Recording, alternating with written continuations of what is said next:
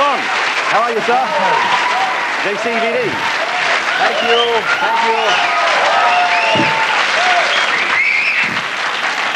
Here we are. Well, thanks for joining us. I'm a big fan, as you know. You know, it just occurred to me, I was talking to you earlier, and you referred to yourself, your initials, and you said, old Mr. VD here. No, Van Damme. Van Damme, all right. Yeah. Say no more. But I'm a big fan, and normally I'd like to get in a six-pack of beer, maybe a curry, watch one of your movies, Bloodsport, Double Impact. I saw the new film today, Nowhere to Run, and here you are. It's a love movie. As well as action, there's a love story. You're looking after some kids, and I thought, Jean-Claude's gone soft on me. No, I'm trying to do something not different, but to do a love story with action and comedy. It can be more big for the audience. So you're going for a bigger crowd with a sort of wider story. Yeah. Now, it's written, I noticed, by Joe Esterhaas, who's the guy who wrote Basic Esterhaus. Esterhaus, okay. I do apologise. Esterhaus. He wrote Basic Instinct. Right. And in that you have Michael Douglas unforgettably bearing his buttocks to the world. In this movie, he's written a part for you in which you show, I believe, your derriere. Yes. Now, number one, is it crucial that he has this in every film? And number two, was this yours or was a stunt bottom employed? It was. It's funny. I'm glad it was. It was my butt. Yeah. And the story wants so. I mean, in the story, Sam, the character, wants to show he was taking a bath in a pond, and it happened, the kids show up, and they saw his butt. They saw more than his butt, of course, which we'll get onto in a minute. But yeah. Just out of interest, just for any people who might be watching, any exercises you can recommend for firming, toning, lifting, separating? Sure. What you should do is to do lots of running, if not bicycle, if not maybe some ballet or karate. All the good stuff. Yeah. Now, you just said that the children saw you... Or something else. There's a...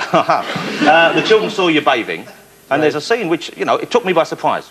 The children are sitting, and you're there at the breakfast table. Rosanna Arquette, who plays the woman that you get involved with there, they're her children, and they start talking about your physical endowment, very specifically, and the children say, he's enormous. Yeah. Keep going. And then the mother says, he's average. Average for a basketball team. But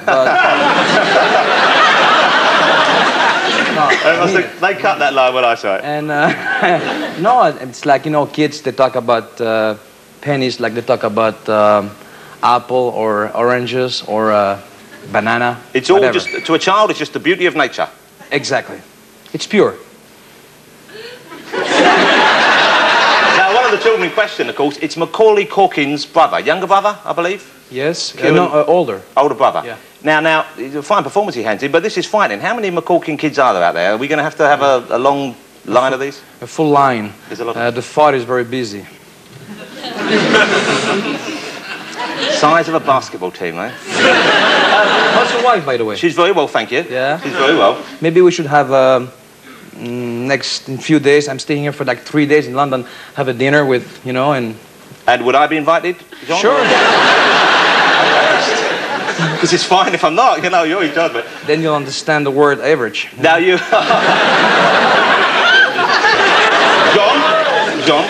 Yeah. If I make a we know you as your karate, your kickboxing, but I was amazed when reading about you to find out that you actually studied for many years ballet. Yeah.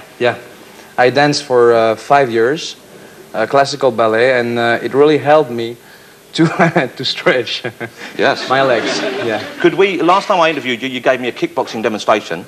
I wonder, would people here benefit from seeing maybe a little bit of ballet from you? Could you do a little bit of a pas de deux, a changement? I need a partner. Maybe you should be my partner. Oh, gladly. This now, Jean-Claude, we haven't rehearsed any of this because...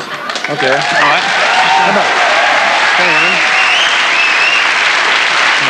What you're going to do, Jonathan, Yes, you're going to start like this. No, don't move. You're going to start like this. Put your hands like this. Right. And do like a round figure, and I'll be behind you, waiting and holding you. Don't punch me with your elbows. No, okay? I'll keep that way down here. Are you ready? What do I do? I've got a leg up here. No, the other one. And you turn that direction. This one's up. Okay. 1, 2. You wouldn't let me do this if I look silly, would you, Jean? No. 1, 2, 3. Turn. Right. That's it. Oh, that was fantastic. Thank you, John. I think